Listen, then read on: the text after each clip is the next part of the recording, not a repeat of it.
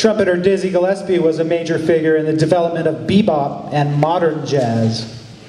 Dizzy was instrumental in founding Afro-Cuban jazz, the modern jazz version of what early jazz pioneer Jelly Roll Morton referred to as the Spanish Tinge.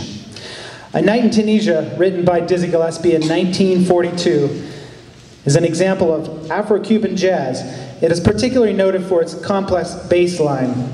The A section is notable for avoiding the standard walking bass line pattern of straight quarter notes, and also the use of oscillating half-step up, half-step down chord changes, giving the song a unique, mysterious feeling. Like many of Gillespie's tunes, it features a short written introduction and a brief interlude that occurs between solo sections. Good evening, folks, and thanks for coming. I'm really happy to have Mark Burney narrating the concert tonight.